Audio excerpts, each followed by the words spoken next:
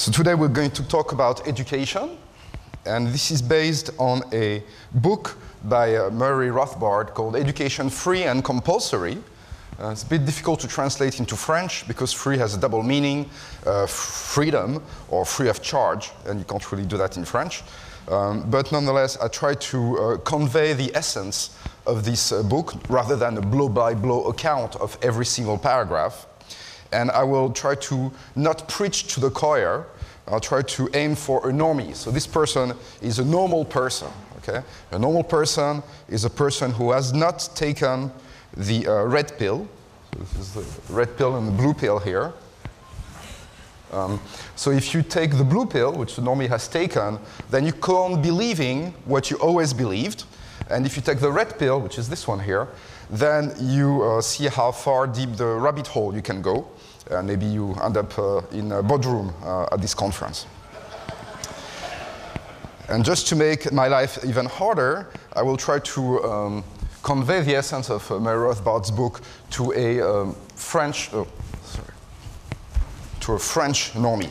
So it's very difficult to do that because public education is very much a sacred cow in France. You can't actually criticize the very existence of public education in France without being kicked out of the dinner party, basically. So it's a tough challenge. So to get started, this man was the Prime Minister of France, and on June the 2nd, 1997, he made a calculation mistake. Okay. The reason why he did that is because he's a socialist, and we know socialists cannot calculate. And so I'll go back to that in my third section. But what was the mistake? The mistake was that he appointed as Minister for Public Education this gentleman. So you can see right there the mistake. This man has bookshelves. They're filled with books. He's actually read these books. These are scientific books. He actually even wrote some of them. And more than that, he actually wrote some articles that were cited 500 times. Typical article, basalt weathering laws. Okay. So the guy is a real scientist, and you should never appoint a real scientist or a real university professor as Minister of Public Education, because he may have some ideas. You have to make him Minister of Transport if you want, but definitely not education. So obviously the mistake was consummated. What was unavoidable happened 22 days after the appointment. And Claude Allègre, the minister, pronounced this phrase, which has become absolutely famous in France, which is, the mammoth has to slim down. The mammoth has to slim down. That's the only thing he said. Okay? And, well, pretty obviously, from the context, you can tell what the mammoth is. The mammoth is the national education in France. Indeed, when I was a hostage of the French national education when I was young, there was this saying that public education in France was the third largest employer in the whole world after the Red Army and General Motors. Okay. Not sure if it was true, but that was what people thought. And so the French public education has a lot of resources, visibly, but does it employ them well? To know that, we can take the purest product of French public education. And his name is Laurent Laforgue. So that's him. He is just receiving the Fields Medal, which is the highest decoration in the field of mathematics. As you know, there is no Nobel Prize in mathematics, supposedly because Alfred Nobel's wife slept with a mathematician. Not verified. Well, it wasn't me, certainly. But so the Fields Medal is as close as you're going to get, and it's actually pretty good. It's more like the Nobel Prize in chemistry, physics, or medicine, and it's not at all like those crazy Nobel Prizes in literature or peace or, God forbid, economics. So it's pretty serious stuff. So obviously, when you have such intellectual royalty in France, you want to appoint him to the High Commission for Education. the High Commission for Education. And yeah, this is what he did. He did a paper on the Drinfeld Stukas. You can't make that up, okay? It's pure mathematics. So Drinfeld Stukas. When he was young, when he was at school, when he was a teenager, this guy would actually lock himself up in his parents' bathroom because it was the only room in the house, in the apartment, that had no light. And then he would obviously turn off all the lights, and then he would roll a towel underneath the little crack of the door to make sure that the light doesn't even go through the crack in the door. And there, in the dark, he'd do algebraic topology in his head for hours. Okay. So that's sort of what it takes to get the Fields Medal. And that's not in his official biography, but I actually know it. So he got appointed to the High Commission for Education. And Laforgue is a serious guy. He actually took his job seriously. He said, well, I'm going to approach this in a scientific method. So I'm going to read all the programs for French public education since 1881, when it was instituted by Jules Ferry, all the way till the present. I'm going to decide which is the best program. So he did all this analysis, took a lot of time, a lot of work, and he concluded the best programs were from 1923. So that means from 1923, from 80 or 90 years onwards, it's all been going downhill. Every single reform has been, horrible. Okay? So that's his conclusion, and he was appointed to the High Commission on November 8. He gave his report on November 16. And he was fired on November 17. That was pretty quick. Which starts to beg the question, is the French state, or any state for that matter, the right institution to educate children? Is it capable of introspection? Is it capable of maybe finding its own limits in the field of education? Is it capable of reforming itself? And the bigger question is, rather than look for the next reform, maybe we should just question the premise. Maybe the nation state was never the institution that should have been taking care of education. Okay, so that's the question I want to ask. And there is no better guide to ask this question than the book by Murray Rothbard, Education, Free and Compulsory. So there will be three parts. One part on history of public education, how education became to be a public affair. An economic, there'll be some sort of more general philosophical considerations. I'll finish with an economic analysis of the provision of education services by the state. So, start with the history. Today, it's actually almost impossible to imagine a system of education that would not be run by the nation state. So we just sort of assume it has to be done like that. However, that cannot possibly be true, because the nation state was instituted by the Treaty of Westphalia in 1648, as we know it. That's really the basis of everything. And clearly there was education before 1648, at least since the days of Karl der Grosse or Charlemagne. There was education, and lots of philosophers, thinkers, mathematicians, scientists. So they must have been educated somehow. So clearly, that predated the nation state. You could have other institutions than the state producing education. It could be maybe local institutions, the religious institutions. It could be charitable institutions. The families, small groups of families could get together by affinity. There are many ways to think about that.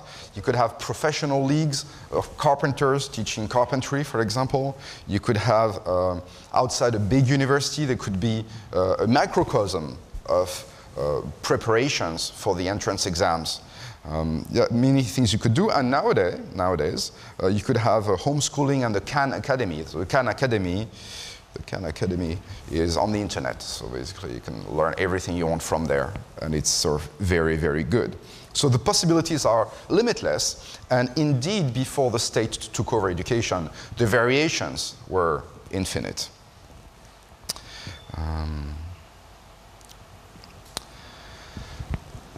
So if there's one thing that I want you to remember today from this talk, is that all the features of public education that you're familiar with, they're actually not very natural at all. They come from the Prussians. So if you think that the public schooling in France is a bit authoritarian, there's a reason for that, because it was invented by the Prussians and copied later on. So what happened is that obviously now the message is changing. You don't teach God and the king, as the message. Now the message is more about the environment and human rights, but the technique for teaching it is still exactly, Prussian. In October 14, 1806, the French Emperor Napoleon I inflicted a vicious defeat upon the King of Prussia at the Battle of Jena. And the generals of the king, rather than admit that they had fallen to a superior strategist, put the blame on the little guy, on the soldiers. The soldiers were not sufficiently willing to sacrifice themselves for the king. So that was the theory. And then the solution then was to start a program of youth education to instill Germanic values into the German children before they go into battle. There's a Chinese saying, which is that you have to twist the cucumber when it's young. So that's what they did. And so I'm citing here from Rothbard, some of the appalling things that they did were they abolished semi-religious private schools. All education was placed under the authority of the Ministry for Interior. There was a state exam that was made compulsory. All teachers had to be vetted by the state. And there was a sophisticated bureaucracy was put in place to manage schooling in all the cities and in the countryside. Okay? And then in order to get into the civil service or into university or into the professions, you had to take some state-administered exams. So all these things, which we take for granted now, that's really the way education is organized, they were actually completely unnatural, and they were invented by the Prussians. Okay? So,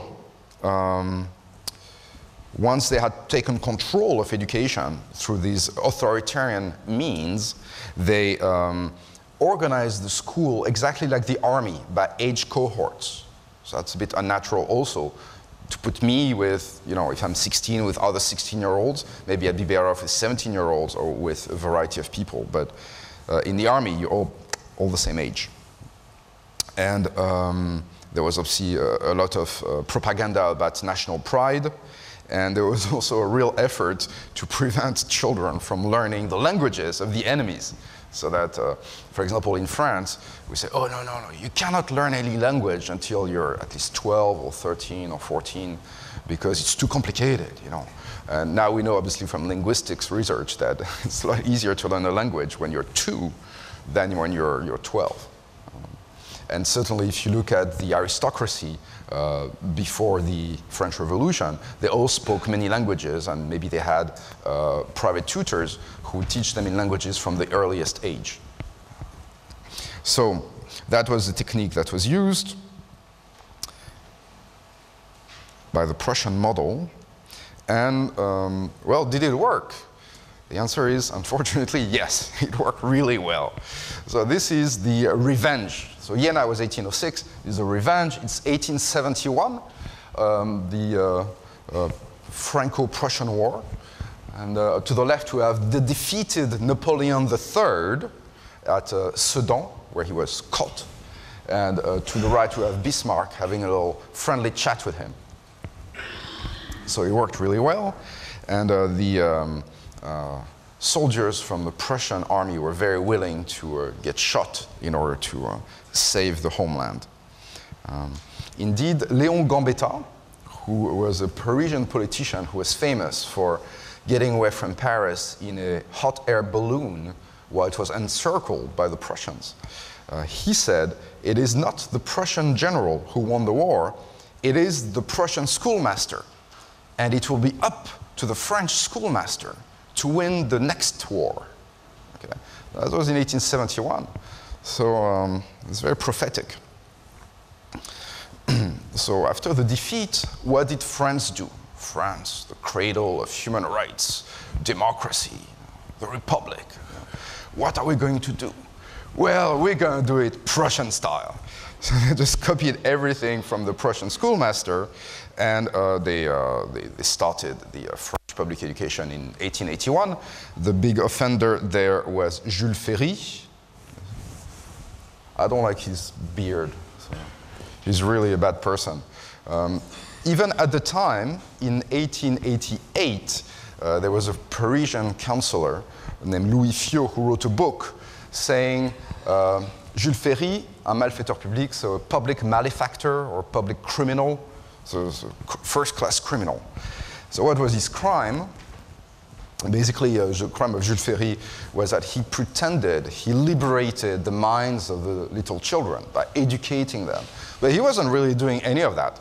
He just replaced propaganda for monarchy and for Christianity or Catholicism, which was really very deeply embedded in the school system prior to him, with propaganda for the Republic and for atheism. Okay? So he just replaced one type of propaganda by the other.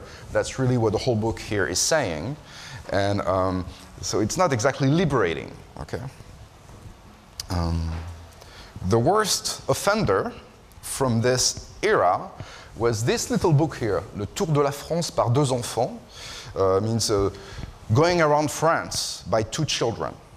And it's the story of two little boy and his sister who are from that part of France that is basically Germanic speaking, and they eat, you know, sort of like Germans eat, that was taken over by the Prussians in 1870, 1871, so it's Alsace and Lorraine. So you have two children from there, and obviously they get kicked out by the Prussians, and they go all around France, in all the regions of France, to see their relatives. And every time they say, oh, we'd really like to go back. And then at the end of the book, they look over the border, and they see the little village over there, but they can't go back because it's Prussia now, or it's Germany now. So this is the book where most children learn how to read. So the first thing you read is you have to get these pieces of land from the Germans back. That's the first thing you read. Millions of copies were printed. I think 8 million in total. And we have some modern French philosophers, Jacques and Mona Ozouf, who said this was the little red book of the French Third Republic. Okay. And my grandmother learned to read in this one. But she wasn't aware there was a bit of propaganda in it. So, did it work? Did it work?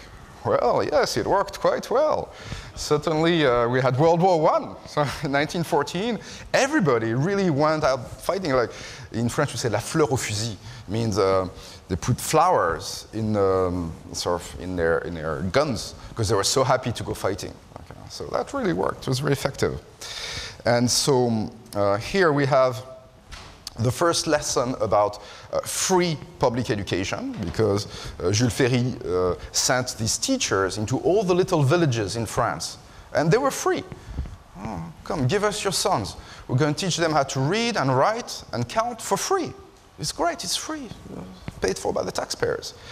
But it wasn't really as free as advertised, because after 1914, in every village, there was a monument to the dead of World War I, like this one.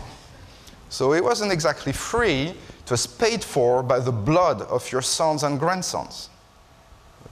Nobody told them that initially. And so that goes under the there's no such thing as a free lunch kind of thing, or another saying would be that sometimes it is those things in life that are free that are the most expensive. Okay, so that's the history part. Now we're going to go to more sort of philosophical considerations about, can we trust the state to educate our children? And clearly, if you look at the original history of the Franco-Prussian War and World War I, that sort of starts as a no, but maybe things are better now. It's the current year, it's 2016, maybe we can trust the state. So let's think about that. And the first remark that I would like to make on this point is that prior to the takeover of the education by the state, there was what is known as a division between the spiritual power and temporal power. So temporal power is the power, in this earth, and spiritual is more in the next life, or more the power of the mind. The spiritual power was in the hands of the church, and the temporal power was in the hands of the state.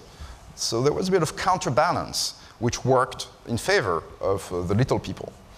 But just logically, once you start to educate the children, then you put ideas in their minds, and the mind is spiritual. So now we have a fusion of the spiritual power to educate and of the temporal power to basically, this is the person who has the guns, okay? So as a result, the state says, not only will I tell you what to think, but if you disagree with me, I can throw you in jail because I got the guns and you don't, okay? And you're gonna think, well, it cannot happen here. We are in democracy. This is the current year. No, it's not possible. Let's just give you one example. From Germany. Professor Hopper is German. So in Germany, so the statistics are that from 2001 to 2010, according to the Office for the Protection of the Constitution, it's a bit of evil-sounding kind of name, but it exists, there were 140,000 criminal investigations for thought crimes. So thought crime is not just something in George Orwell's book, it's actually in the books of the reports of the Office for the Protection of the Constitution, and this is sort of the number per year, okay? 140,000. I'm not saying all of them were thrown into jail, but they had to answer some pretty tough questions, and some of them were thrown into jail. And this particular data, I probably shouldn't say that, but I will not name names, was collected from the official report of the Office for the Protection of the Constitution by a German thought criminal who spent 2.5 years in jail for writing a chemistry thesis on the properties of prussic acid. So you have to be very careful what you study when you're a chemist. So that was my first remark. The second remark would be that the kind of education that the state wants to produce has one tendency, its tendency towards uniformization and equalization. Okay, it's always going to be like that. Certainly if you open your eyes in France, you see equality is really the objective here. And I can do no better to comment on that than to cite directly from the book by Murray Rothbard. He says that since abilities and interests are naturally diverse, a drive towards making people equal in all or most respects is necessarily a leveling downwards. It is a drive against the development of talent, against the development of genius, variety, and reasoning power. And since it negates the very principles of human life and human growth, the creed of equality and uniformity is a creed of death and destruction. Death and destruction. So, Murray Rothbard does not mince words, but I fully agree with him. Okay? And my third remark in this chapter will be that trusting that the state has very noble intentions when it comes to educating your children, that's a little bit naive, okay? And you do not even need to be a hardcore Austro-libertarian to believe that. You can take Noam Chomsky, who is a linguist from MIT and very left-wing. He's very left-wing, okay? And he said, he gave a conference on the world after 9/11. He said, "It is only in folk tales, children's stories, and the journals of intellectual opinion," so I think he means, New York Times or something like that, "that power is used wisely and well to destroy evil. The real world teaches very different lessons, and it takes willful and dedicated ignorance to fail to perceive them." So I really like this quote because he speaks about willful and dedicated ignorance. So to remain naive, you have to make a real effort to remain naive. And this, again, from George Orwell, 1984, has a name. It's called stop crime. So stop crime is the ability that when you get to the frontier of thought crime, you have a spider sense, you're getting close to there, and you shut down all your reasoning abilities. You shut down your ability to understand analogies, to detect fallacies, and so you stop yourself from thinking before you commit a thought crime. Okay? So I think that that's really describes a lot of normies out there. And I will, my last citation in this section will have to be from Professor Bloch, because we are honored with his presence here. He wrote an article with Andrew Young, and he says that the individuals entrenched in position of power in the state are those with control over what the children learn in history, in government theory, economics, and so forth. So the result is that you have citizens who are educated by the operators of the state into how to choose the operators of the state. So I think it's very clear that we will be a logical loop here.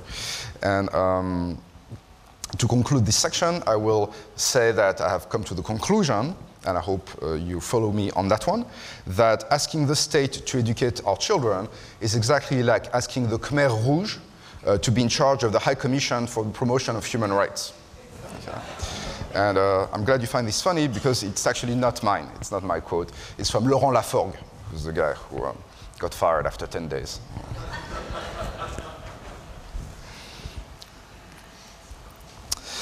So I go to the Khmer Rouge, taking over Phnom Penh in Cambodia. Not friendly.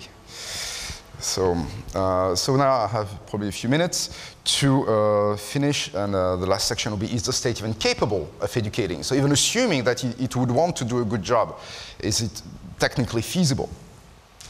And the answer comes from the mentor of Murray Rothbard, Ludwig von Mises, in his article entitled Economic Calculation in the Socialist Commonwealth, published in 1920.